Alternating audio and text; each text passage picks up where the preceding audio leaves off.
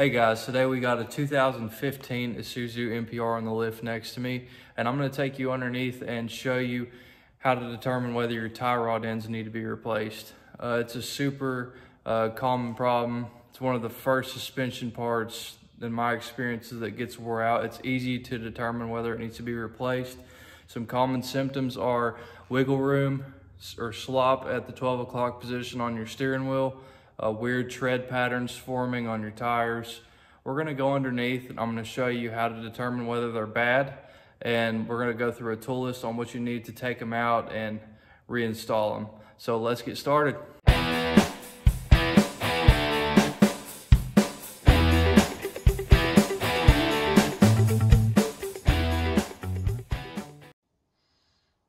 Your tie rod ends that we're gonna replace are on the ends right here. And in between the tie rod end and the adjuster tube is a jam nut.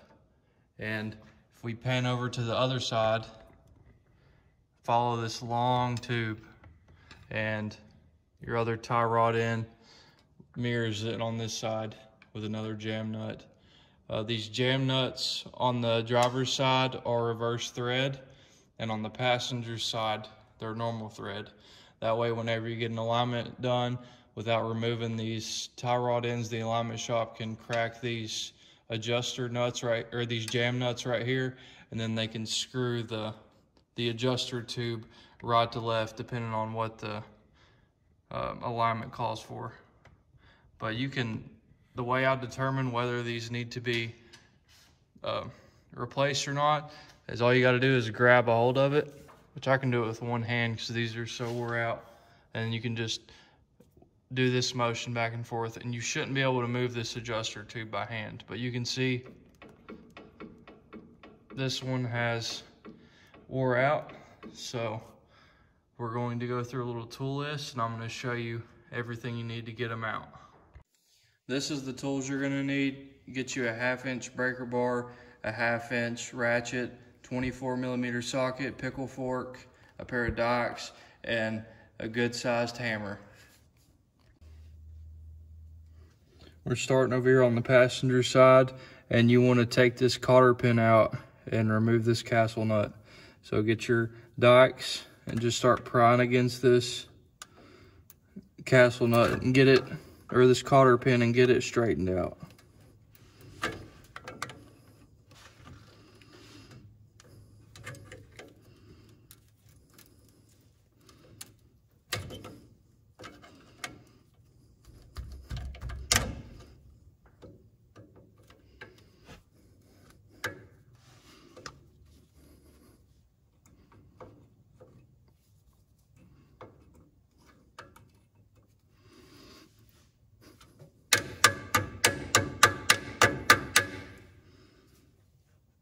You can just pinch it on this side once you get it out part of the way, and it should just roll out. It might take a little bit of motivation to get it out of there, but it should come out pretty easy. Once you get that removed, get your 24mm socket and your breaker bar.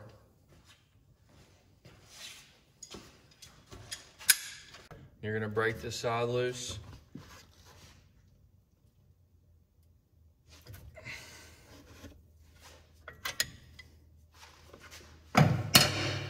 Switch over to your ratchet.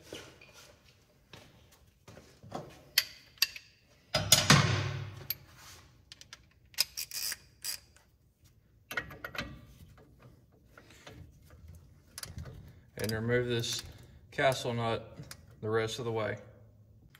The last step to getting this tie rod end out is getting your pickle fork and your hammer, and you're gonna drive your pickle fork on the lower half of this boot right here.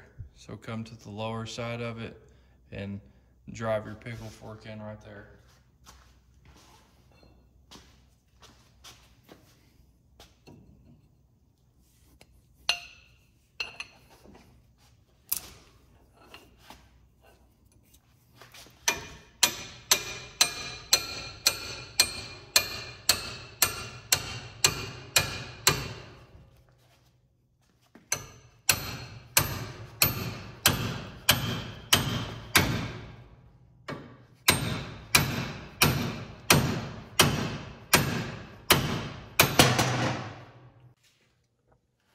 Now we've moved over here to the driver's side.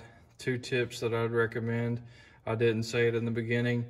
If you have a little pick, this area around this castle nut, you don't have a lot of room. So if crud is built up in here, it might be difficult to get your socket on this castle nut.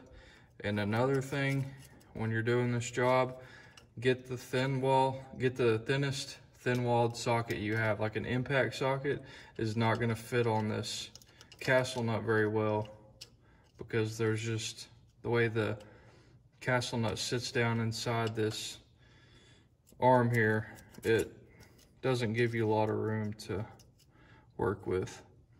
But we're gonna do the exact same thing. We're gonna remove our cotter pin, straighten it out, and pry it out. It's also a little tedious getting it out on this side because you have this arm in the way. But we're gonna pry this cotter pin out and remove this castle nut now. I'll fast forward a little bit for the sake of me fighting with this stinking cotter pin. So now that cotter pin's out, we'll get our 24mm socket. I'm gonna get an impact for time's sake. You can use your breaker bar and your ratchet, it all works the same. The only thing I've noticed using an impact on this side being a lot easier is as you're torquing with that breaker bar, your knuckle here is wanting to move as you're pushing. So if you've got an impact, I recommend using it. If not, you need to just be aware that you're gonna be fighting this knuckle a little bit. Once you get it all the way over, you'll be able to break it loose with your breaker bar. But let me get this nut off and grab my pickle fork and we'll get this side out.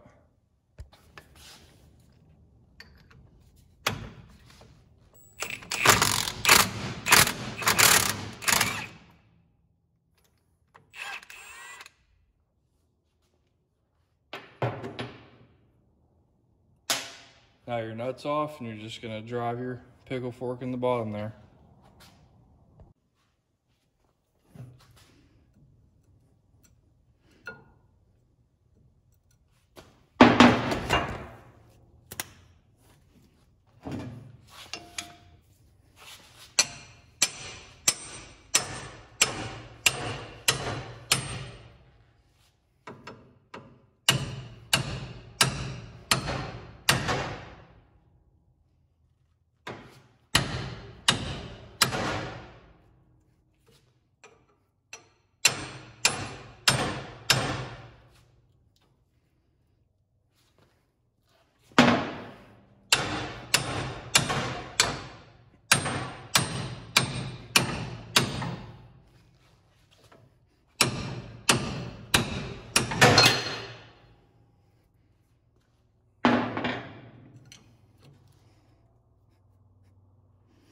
It might give you a little bit of trouble, but you'll get it. There's also specialty tools that you can buy to make this a little bit easier, or get an air hammer. But I just like beating on it.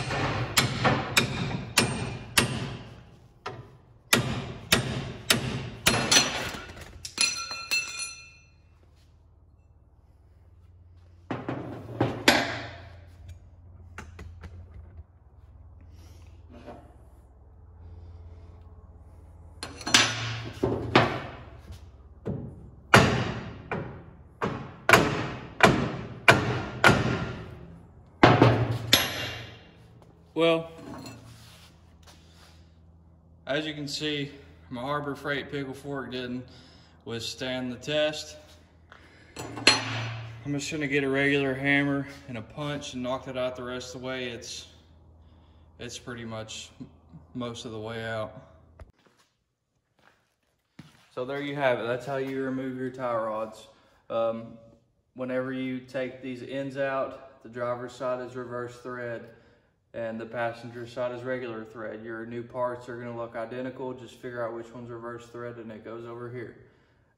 Whenever you take these out, count the number of spins. So say that it takes 16 spins to remove this end. You wanna put the new one in at 16 spins.